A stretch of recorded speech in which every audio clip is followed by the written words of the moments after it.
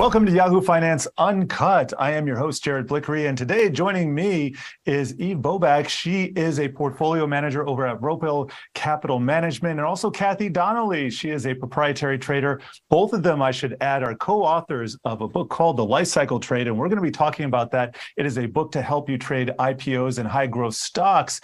We haven't seen a lot of IPOs this year, but we're trying to find some basis to trade off of, and that's what we're going to be talking about today. So without further ado, let's talk to Kathy and Eve here about what's been happening in the market. And Kathy, I'll go to you first. We've done a couple webinars specifically talking about IPO trading and also these high growth stocks, which have fallen out of fashion recently. I'm just wondering how you're viewing the current market environment, and then I'll throw it to you, Eve.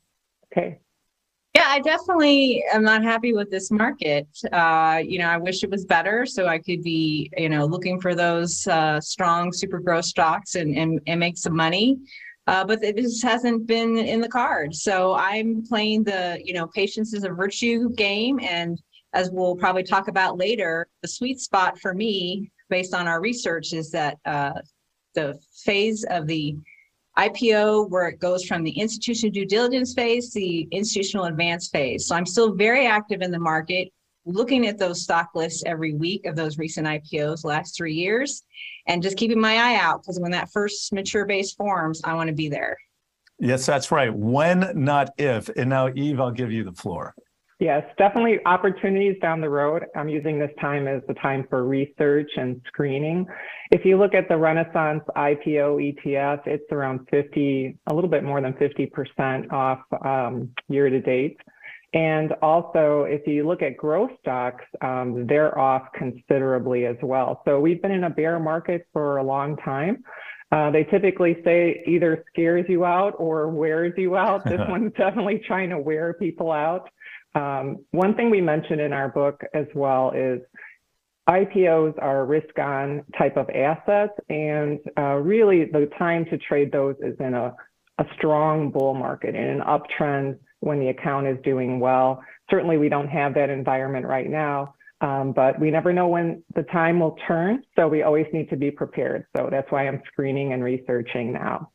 And we are preparing right now. Preparation underway. Kathy, you mentioned a couple terms that are proprietary to your method of analysis in your book. I'd just like you to go through them right now, because this also applies to some of those higher growth names that we're looking out to potentially invest in and trade in the future. Yeah, well, what we coined in the lifecycle trade, the terminology that you're speaking of, is the pretty much the life cycle phases. So there's three essentially main phases. There's the IPO advance phase. So an IPO comes to market, it maybe builds a short base and it either goes up or down. And if it goes up, we call that the advance phase. And if it goes down, then it's an advanced failure. And then, as most people will probably have observed with IPOs, nothing really happens after that. It fails, it goes sideways, it might go down really low, undercut its day one low, undercut the base that it may have created. And that could go on for 40 weeks or longer, maybe even up to 5 years. But at some point, institutions are looking at those stocks and they're trying to determine if this is something I actually do want to invest in the long haul. And that period of time is called the institutional due diligence phase. So that's really the long phase of the IPO. And like I said, 40 weeks to 5 years or more. But then at some point, the institutions are saying, no, actually, I do like this stock, and this is going to be the one that I want to invest in for the long haul. It'll form our first mature base, and then that's where we're looking for the transition into the institutional advance phase. And that can be one of the most rewarding phases of the IPO. Soon after, 0 to 5 years potentially, but you could make 100 to 200% or more, depending on how strong that company is and how they're really changing the way we live, work, and play. And Eve, just your thoughts on some of the applying what you and Kathy found and your other co-author found in the book to the current market environment. We were just chatting beforehand. Now, a word to our viewers. This is a taped conversation here, happened within the last couple of weeks, but we recently fell out of bed. We see the stock market, that is the overall market, whether it's S&P, Dow, NASDAQ, all making new relative lows for the year. And I'm just wondering how this is fitting, how your research fits into the current market environment. Well, it's very important. The phases that Kathy mentioned, the institutional due diligence phase, those are actually happening right now. And we'll see accumulation start to pop up on the names that institutions have researched and are trying to start nibbling on getting positions. So I'm going to watch for the technical action and look for that first mature base. We talk about that a little bit more in our book and show the different phases. That first mature base typically occurs around a year and a half in, and it's going to come in probably around the 40-week moving average. So I'm watching for that type of action, technical action. I'm really taking the cues from the leading stocks as well. So one screen that I take a look at, and we talk a little bit about some of the screening in our book as well, but looking at the strength off the bottom. So, recently the market, I'm not saying it was the bottom, but it kind of bottomed out at June 16th and then started a little bit of a run move up. So what I'm always watching is which names are the most powerful there and which names are potentially setting up that first mature base after an institutional due diligence phase. Because like Kathy mentioned, that will be the probably most profitable phase if they can make it out of that particular phase and start the institutional advanced phase. And Eve, any sectors, styles, individual names that you can mention here today that have recently popped up on your radar that you're at least looking at? Oh, I should mention too, this is purely for educational purposes, and Sure. Anything that we talk about like individual securities, they're not trade or investment recommendations. It's just for illustrative purposes. But it's hard to find, Jared, in this market. I'll tell you, I ran some screens ahead of our session today, and it was quite surprising. So if you look at one screen, it's IPOs over the last several years that are liquid. We always look at liquid IPOs, and what we're talking about there is about $20 million average traded per day. And what I try to do is look for strength. So which IPOs are above their IPO price and then also above their first day close. Because we give some surprising statistics in the book. Our research uncovered that quite a majority of IPOs actually undercut their first day low in several weeks. I think it's like 3 weeks. So if they could muster up the strength to be above those 2 points, then they're really quite strong in this very weak bear market. But there's only out of 880 names, there was only a few, around 18 names that popped up. And to be honest, most of them are just getting crushed. They're down, 70, 80% at this point. So if anything, I'm just building watch lists. The other list that I'm building is those names that have been strong off that June kind of low that was set recently, though looks like we're trying to undercut it soon. But which names have actually powered up and held some of those gains? So names like one of the names that popped up was Snowflake. Now, while it damaged off the top in terms of the correction, it's one that moved up from that June point and has held some of those gains. To me, it's just something to put on the watch list. So that's one example of a name that pops up. It has revenue growth, and it's worth watching. It's going through an institutional due diligence phase. No one knows if they'll move out of there, but it's a name that's showing some power on the screens and one worth keeping an eye on. So I threw that on my watch list after I ran the screen. So that's just one example. I don't know if any popped up for you, Kath. Yeah, let's go to you, Kath. Yeah, well, Rivian actually is an example of one that had a huge decline after its IPO, but it also has risen off the bottom. And I should also disclose that that is an example of a stock that I do have a 1% of my portfolio. So 1%, not a lot of money in right now that I have been holding. And of course, it's been correcting with the rest of the market. So if it continues, if it's not able to hold, I'll have to cut it right away. But it seems to be holding up. And so what I'm hoping is that even if the market does create this another leg down or whatever it's going to end up doing, that if this one can hold, then that could be the potential of that first mature base here at the bottom, or at least if it goes sideways and still holds the levels it's been holding, that could be one that I would add more to. Again, if it continues to build a little bit of a base. But like snow, like Eve said, it also has come off the bottom, is kind of starting to go sideways. So we'll see. And I like the story of Rivian, the electric truck.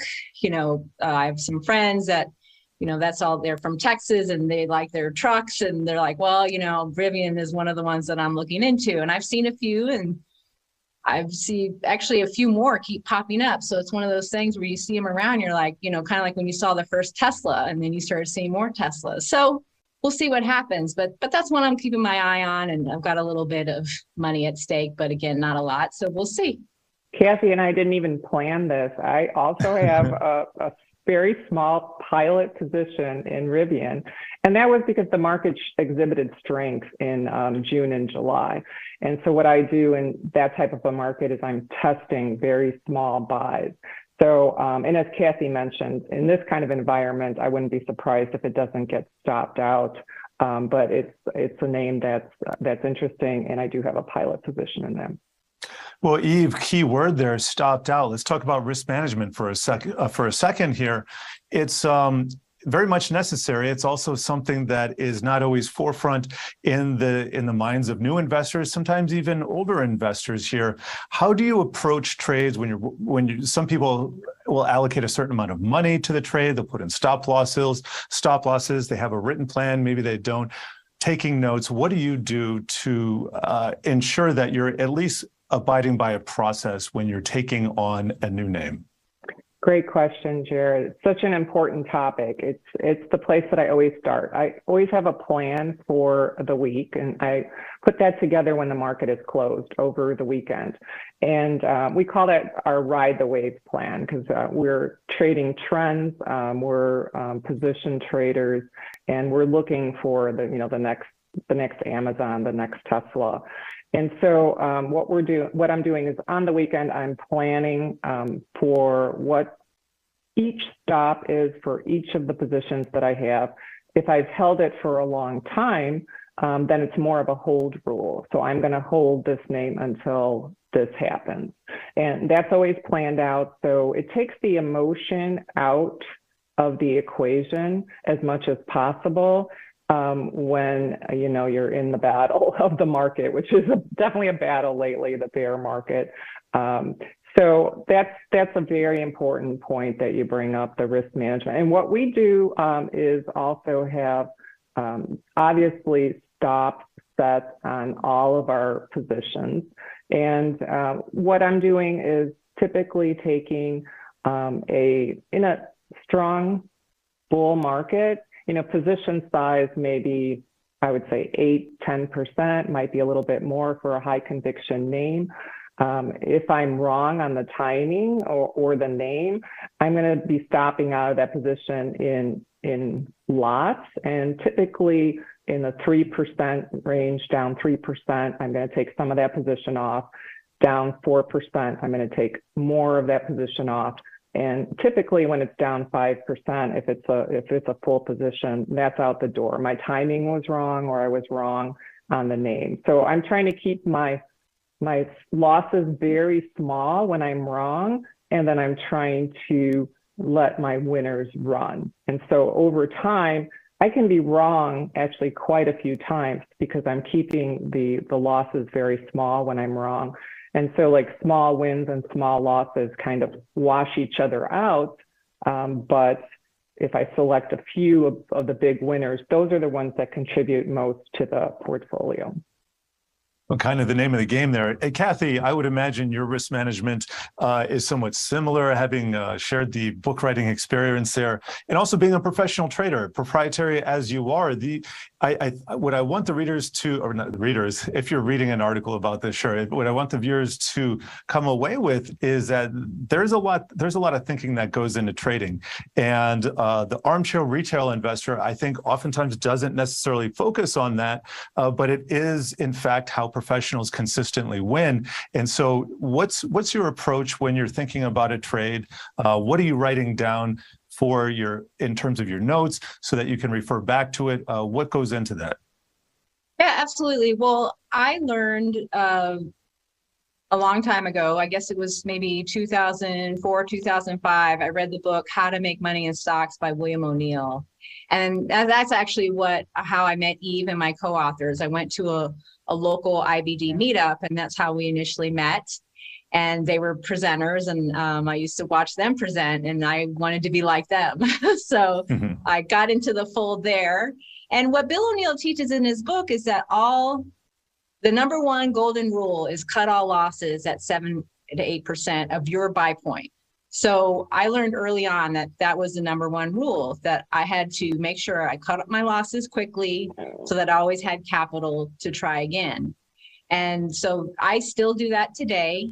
When we did the research, we did test 10% for IPOs, a 10% stop loss, because just due to the nature of the volatility of IPOs. And I would say for the most part, that is still the rule that I follow today. I mean, if it's an obvious reversal, the market's down, and I just, you just feel it that, okay, I got to just cut this now. But usually I'm a 7 to 8%, and that has worked well for me. So I cut all my losses at 7 to 8%. My goal is to hit a home run at 100% or more. And I'm just very fortunate that I learned that from William O'Neill, because surely in the very beginning, even though he was teaching me that, I was at times even taking losses more than that. And that actually was a lesson I had to learn, and actually learn by experience that, yes, Bill O'Neill is right. We have to cut our losses quickly. We can always buy it back. And that is the best way, I think, because like you said, Jared, a lot of people do not learn how to sell. We make all this money, and then the big question is, when do I sell? When do I sell? So you actually need sell rules even when you have your gains, and how much you're willing to give back, in addition to when you first make the purchase of the stock and it doesn't work, that you're getting out quickly so that you can try again on another name.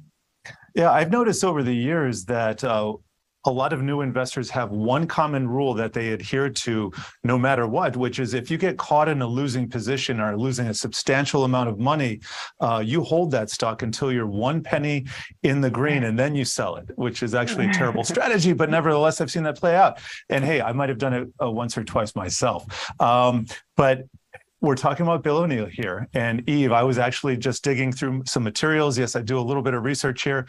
You are actually in a book, How to Make Money from Stocks, Success Stories. And so this is about people who have used the IBD method over the years.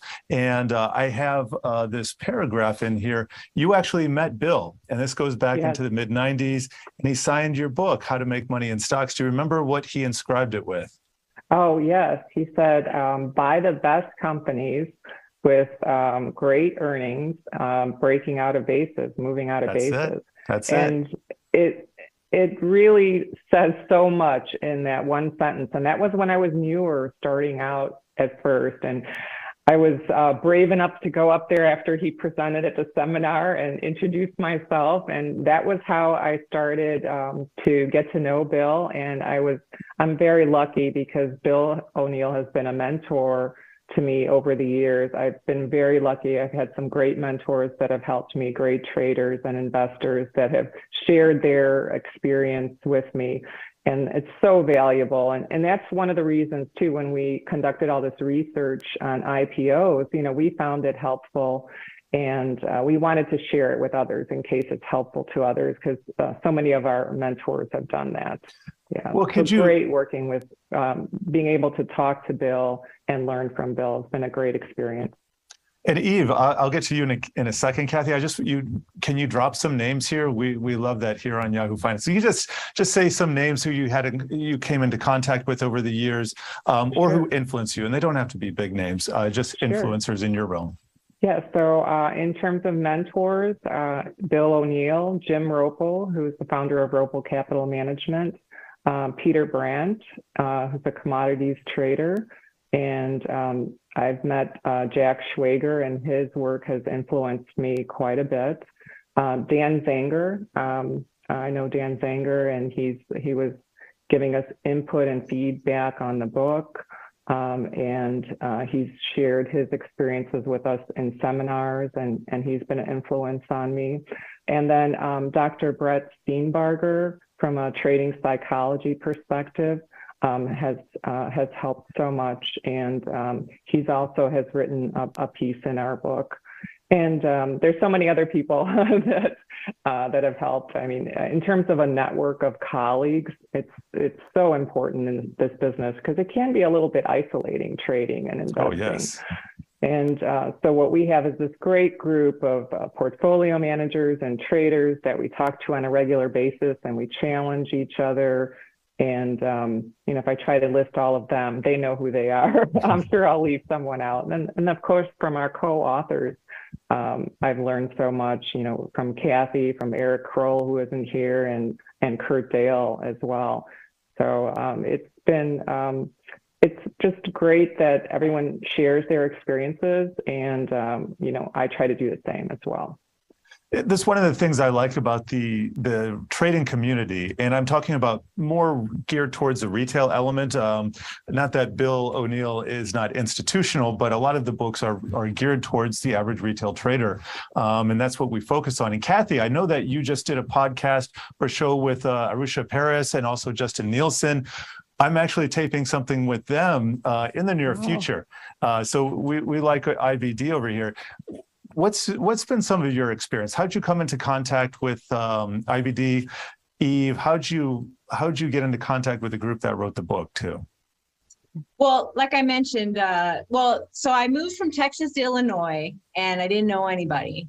And I had already purchased Bill O'Neill's book as well as some other investing books. I just hadn't read it yet. And when I got into Illinois and I didn't know anybody, I was like, well, I might as well start reading this book, you know, Bill O'Neill's book, How to Make Money in Stocks.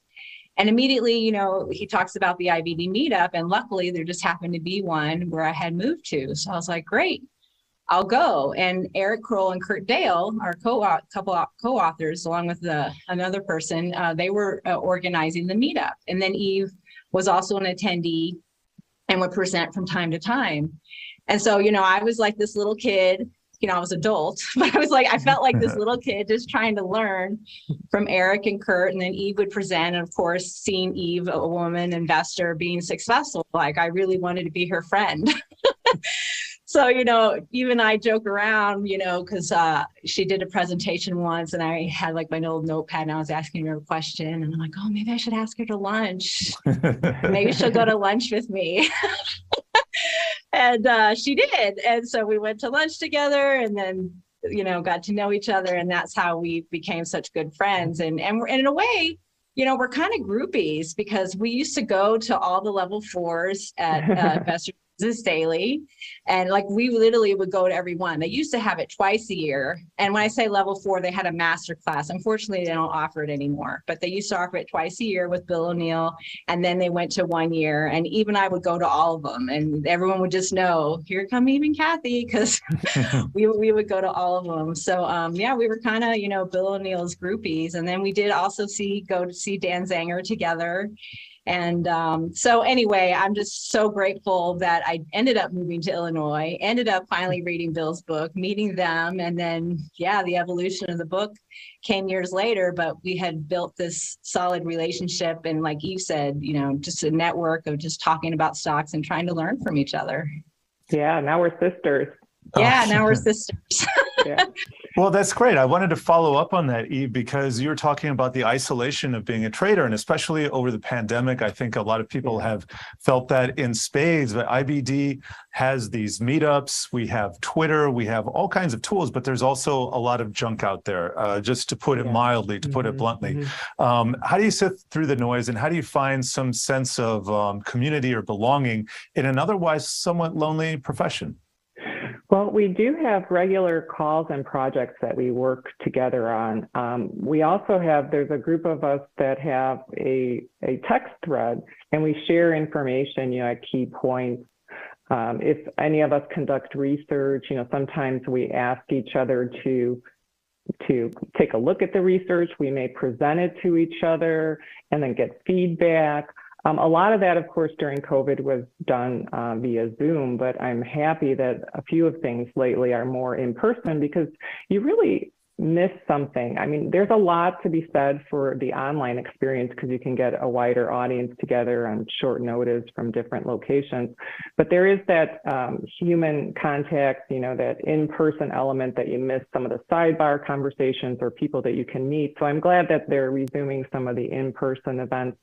Like Kathy said, we would attend these in-person events, you know, sometimes once, twice, even more a year. And that's actually the way I met Eric Kroll. So I don't know if Eric remembers this, but we were out in California and we were having breakfast and the seat next to him was empty. And I go, is anyone sitting here? And that's how he ended up asking where I was from. And did you know who he was at the time? No, I didn't know who he was, and he was just very gracious and invited me to his meetup. He and a few other people had a meetup in Naperville, and it just so happened to be that it was close to me. I'm in the Chicago area, and so he invited me, and that's how I started to meet all the other people, and Kathy eventually, and Kurt as well. Yeah. And Kathy, you brought up, you mentioned this, you kind of touched on it a second ago, and it's something that we've talked about in our webinars as well as Yahoo Finance Live shows, and that is women in trading. And, you know, males, females, there are differences. We got shades in between, but want to talk about some of the specific attributes that maybe you have benefited from. And what I've noticed over the years is that female traders tend not to be caught up in the swinging for the fences all the time. That gets a lot of guys, gets them into drawdowns, wipes out accounts. Not that females or anybody is immune from this, but less risk taking can be a little bit of a better thing. Keeping your head down, keeping towards a plan seems to be the domain of females in trading. And that can help, especially retail traders. And just speak to me, if you can, what it's like being a female proprietary trader here. I think it's great. And actually, Jared, I don't know if you remember, was it my very first Yahoo appearance was I talked about women investors. Yes, I remember that now. Yeah. And so I did the research, and actually Fidelity did the research. Fidelity and Barclays have both done studies where women, actually their brains are wired for investing. And in the long term, they've seen that women actually outperform men by, I think, maybe 1% or 2%, something like that. And it's just the way that we're wired. So I think you're exactly right. And on Twitter, you'll see people say, like, these guys will tweet and they'll be like, yeah, my wife, she's doing so much better than me. And it speaks to me perfectly, because what it is we're more actually a long-term holder. And that is what they showed in the research, is that women will hold on longer. So yeah, we don't necessarily get sucked into the dips. And that's me to a T. You know, I want to buy at that first mature base around the 40-week line, and we were talking about earlier during that transition of the phases. And then I just want to hold on. And so long term, I'm accumulating and compounding all those gains. So I always tell my friends that are women, like, well, you know, we're wired for it. So if you're interested, definitely give it a shot. And of course, I'm happy to help anyone that's willing to do so. So corollary being, there's no excuse. You got to try this. You know what, Jared? Let me mention one other thing about sorting through the noise, because I forgot to mention it. Sure. I'm a member of the FinTwit community. So in Twitter, there are groups that share information regarding stocks and investing. And I really want to give a shout out to Richard Moglin and the Trader Lion group, because Richard has gone out and interviewed a lot of very experienced traders. And he's done that over a long period of time, and he shares these on his podcast. And he's interviewed traders that are very successful. Some of them are investing champions. And I try to listen to them whenever I can, because, you know, he's interviewed some of the greats as well. And they're just sharing. They're sharing their knowledge. And so one of the things that's available now in the world that was not available when I first started trading is you can get, if you really dig and want to learn how to trade and you're starting out from kind of like zero, there are a lot of resources, but like you said, really need to sift through and make sure that they're from sources that you know, have had the experience and are sharing their experience and are successful in their field. And how about you, Kathy? Any online resources or offline resources that you want to share here? This would be a good time to put some shout outs into the universe. Yeah, I mean, I would definitely second what Eve said about what Richard Moglen has done and the Trader Lion team. He's actually interviewed me New Year's Eve, maybe 2 years ago. So if anyone wants to look that up. How did that conversation go? I mean, people are toasting champagne, waiting for the countdown. You're talking shop, all right, on New Year's Eve. That's impressive in and of itself. But I interrupted you. You have. Oh, yeah, no worries. But yeah, it was a fun one. And it was fun because, yeah, it was the end of the year, starting the new year. But, and of course, you already mentioned Investors Business Daily and their podcast. I mean, I listen to that every week. And, you know, to be honest, from the beginning of when I started on this journey, once I got hooked in with Investors Business Daily, I mean, they've been my one-stop shop. So I go to them for all their resources. I'm still a subscriber to MarketSmith and Investors Business Daily.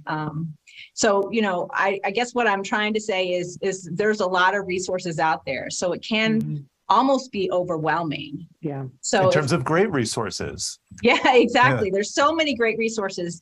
And the thing is, you know, you could break down the system, even the IBD Bill O'Neill CANSOM system, and you can apply it in so many different ways. You know, maybe you like the way Stan Weinstein talks about it. You know, he talks about stages, or maybe you talk about you like the way Mark Minervini talks about it, where he talks about volatility contraction pattern. And I may not have said that exactly right. Sounds about right. Yeah, VCP. Let's just call it VCP for short. So, but at the end of the day, it's kind of the same thing. It's just like, how are you going to approach it and what works best for you and how your brain works? So, you know, I guess what I would say to everyone out there is, you know, try one for a while and see if that works for you. And if it doesn't work, you know, don't get frustrated. There's another way to look at it because there's just so many resources. If you try to apply every single one to the one, you know, to the one base or stock, you could end up confusing yourself and then not being successful. So that's what I would just caution people to be aware of, because there's so many different ways to look at something, because it is an art. You know, looking at the stocks and looking at the patterns, you know, you might see a double bottom. I see a cup with handle. I mean, you know, there's so many different ways to look at it. Well, and there is a lot of subjectivity there. Eve, I want to pass it over to you. We were talking about risk management before. You had some very, very specific criteria, but I'm wondering, when you were getting into the business, how did you educate yourself, and how would you, I guess, give advice to newcomers in terms of all the resources that are available now? Great question. And in terms of risk management, I read a lot of different books on investing, on trading. I attended a lot of seminars, and then I had a great network of mentors, and really developed my process from all of those resources. My education is in finance, so I did go for my MBA in finance, so that's kind of my background. But really digging in, and we list, like in our appendix in our book, some of my favorite books. We kind of collectively have a list of great resources that we've found. You know, one of the things I didn't mention is Peter Lynch, and his book, One Up on Wall Street, had a great influence on me as well, in terms of just knowing what you own. And also in how you get research ideas and how you get stock ideas. So that's one of the books that's listed there, but we have a lot of the classics. John Boyk's books are listed there, you know, How Legendary Traders Made Millions, and some of his other books. And really just absorbing a lot of information. One of the things I want to mention about risk management also is there's probably too much focus, in my opinion, on win rates. In terms of that, it has to be very high. It depends on the system. So, you know, I can be wrong more than I'm right as long as I'm cutting losses. It's very important to understand the math associated with trading. because you can have a string of losses or you can have a string of wins. And really the math has to be in play there that it's going to work out. And one thing that I focus more on is the profit loss ratio. So I want to keep that at least like 3 to 1, if not better. And what I found over time in analyzing my trades and looking back over time, it's usually several stocks that make a big year for me. And that's why it's so important to let the winners run. I mean, there's really important because otherwise it's very easy to just wash out profits and losses. And so finding a way to hold on to winners. The way I do that is I trade more around a core. So I'm actually, reducing or adding to a position based on technical action. But if it's a high conviction name, I'm trying to hold the core for a longer period of time. And I may need to hedge it at different periods of time. But I always have the rules in place, and I always am monitoring my statistics. And this is very important for a bear market too. Sure. In terms of the risk management topic, I'm going to trade very differently in an environment as this versus if we were in a raging bull, like in April, May, June of 2020, and at the start of a bull. So here during a bear market, I'm going to try to do a lot less, like maybe not trade at all. I'm going to let my rules take me out of my positions. And so I may just naturally get down to a very, very low exposure level, which that's what has happened because we're in a bear market. So as long as you have rules that say, I'm going to retain this much of profits, or I'm going to hold until this happens, or I'm going to stop out if I take a new position, naturally during a bad market, your exposure will go down. The other thing that I found is helpful is to have very small position sizes when not trading well. And not trading well could be due to a trader themselves as having some type of issue, or it could be the market environment just doesn't work for that particular set of tactics for trading. And so by trading smaller, as kind of win rate goes down, you're getting stopped out more often, then I find like I'm trading the smallest, losing less when the market is bad. And the other way around. So if you're going into a bull market, that's going to be a time to be more aggressive as my positions start to work. But otherwise, it's very easy to give back a lot of gains off the top. So I try to let my positions guide me in terms of exposure level. And the other thing from a risk management perspective is I'm not going to make drastic changes either way to exposure. So if I want to, let's say I see bullish action in the market, I see a number of names that I want to take positions in, I'm not going to make huge adjustments in any one point in time. I'm going to do that gradually over time. And that's very important because essentially, I believe, Eve, you're saying that you're letting the market and the market behavior determine your position sizing and basically, therefore, your portfolio size as well, in as much as that's affected by your trading. And I want to flip it to you, Kathy, to get your thoughts on that, the importance of math and rules-based trading, keeping your account, I guess, in the green, providing fodder for a new day here. Yeah, exactly. Well, I'll give it back to bring up William O'Neill again, where he does talk about portfolio management in his book and in the seminars that he's done. And, he actually was a believer, in concentration versus diversity, so that when you're right, you make the most money in what you're right in. So, he was a proponent of, maybe 5 to 10 stocks at the most at any point in time. And then actually the less money you have, maybe you even have less than that versus, 20 or 50 stocks. And so that's how I've always done my concentration, in a strong market. I'll start with a 16.8% position size. And then, like I said earlier, because this market's been bad, it's been like a 1% position size because I'm hedging my risk and I don't know if it's going to work, but I still want to try, these things that look like maybe they're building. So then that way, once you're in the stock, you get a little bit more experience and feel of, you're in the market. And so you're getting all those emotions. But you can also, it's almost like once you're in, it's easier to add and to sell than that first plunge in kind of thing. So even the 1%, I think, gives a good feel for the market.